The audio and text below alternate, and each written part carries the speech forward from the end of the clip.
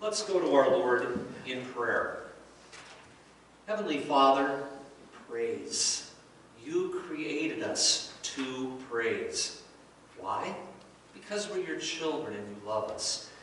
Heavenly Father, as we walk that Lenten journey towards a cross and an empty tomb, the words of praise still fill our lips because we know what's coming. Your death and resurrection has brought us life to the full. Thank you.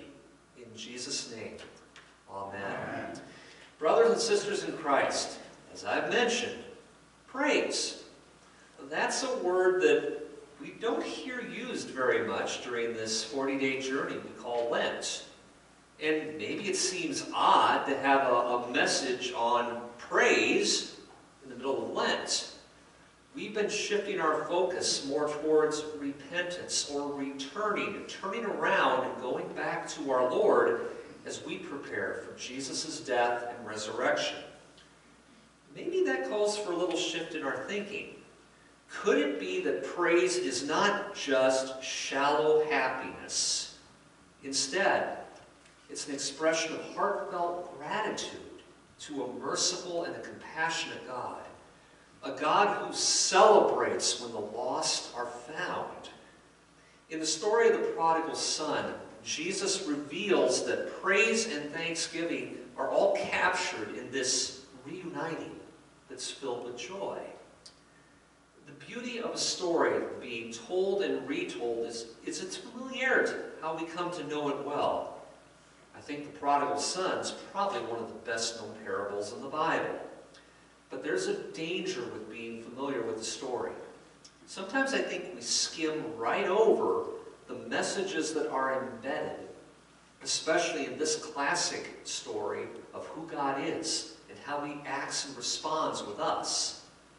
And there are many ways we can listen to this absolutely amazing story that really captures our minds. Tonight, I'd like to approach it from the angle of the Father, hearing of it in his own words.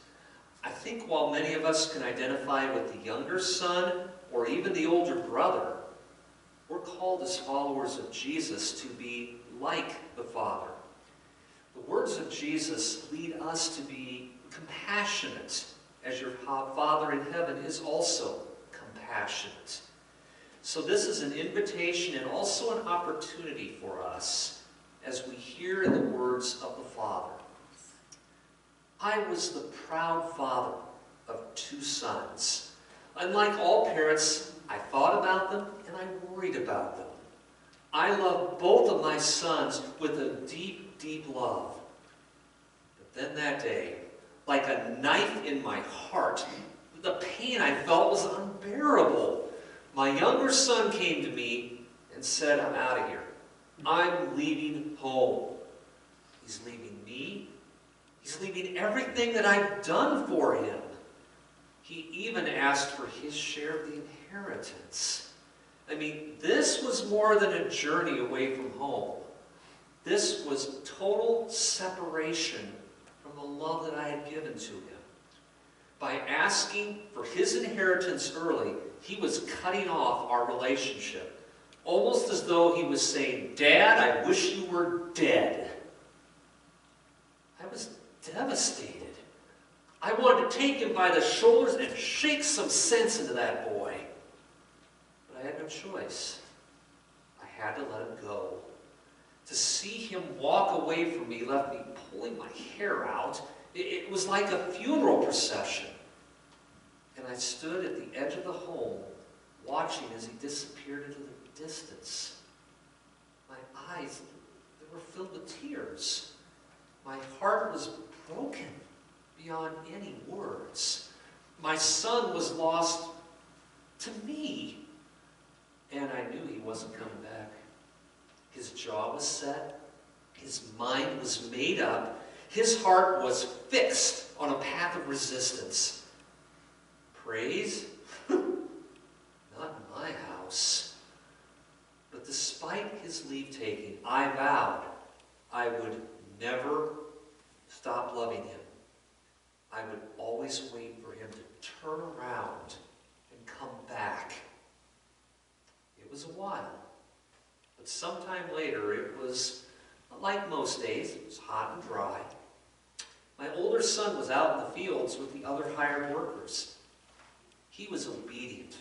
He worked his tail off.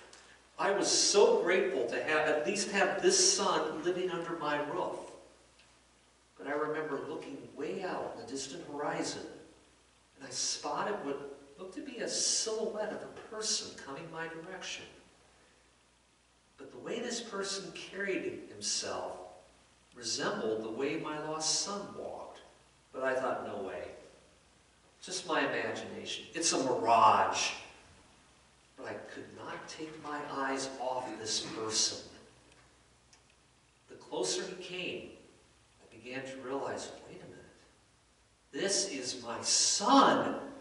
I ran to him as fast as my legs would go. Now, with no words spoken, I could tell that he was desperately tired, hungry. It didn't matter to me. My heart leapt with joy. I felt nothing but praise and thanksgiving. Praise God for rescuing my son and bringing him home. Praise God. My son, who was dead to me and lost, is alive and back home. There is no other way to describe my joy than thank you, Lord, praise. And that's a praise you can't keep to yourself. I ordered my servants to prepare an all-out feast, kill the fattened calf, invite our friends, serve the finest of wines, take part in the party of my life and in his. Talk about a homecoming bash. But my older son, he just refused to take part. And believe it or not, I felt the same heartbreak concerning my older son.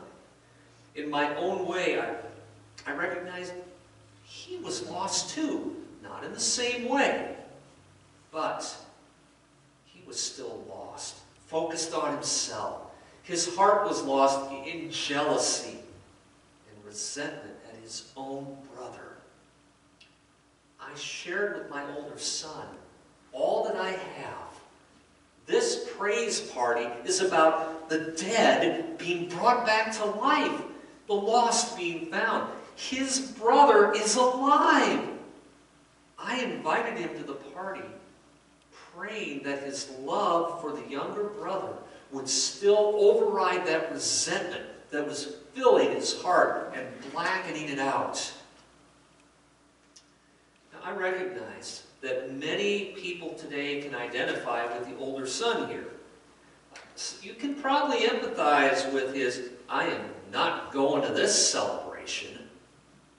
But moving from fear and resentment to love and to joy is moving in God-modeled generosity. It isn't always logical, but I think the story of the prodigal son helps it all make sense. It's not always easy to be compassionate or forgiving, especially when someone you love has cut you to shreds. Our hearts want to be filled with joy and gladness and praise, but oftentimes it's on our own terms, isn't it? But we are called to love one another with the same selfless love that God gives to each one of us. Welcome home. Praise God when the one who was lost is found. During Lent and every season, we find our true home and celebrate being with our Lord. May our lips be filled with praise as we live Lent as people of the resurrection. Because from that cross, God waits with open arms to say, welcome home. In Jesus' name, amen. Now may the peace of God, which passes all of our human understanding, keep your hearts and minds in the true faith of our Lord Jesus. Amen.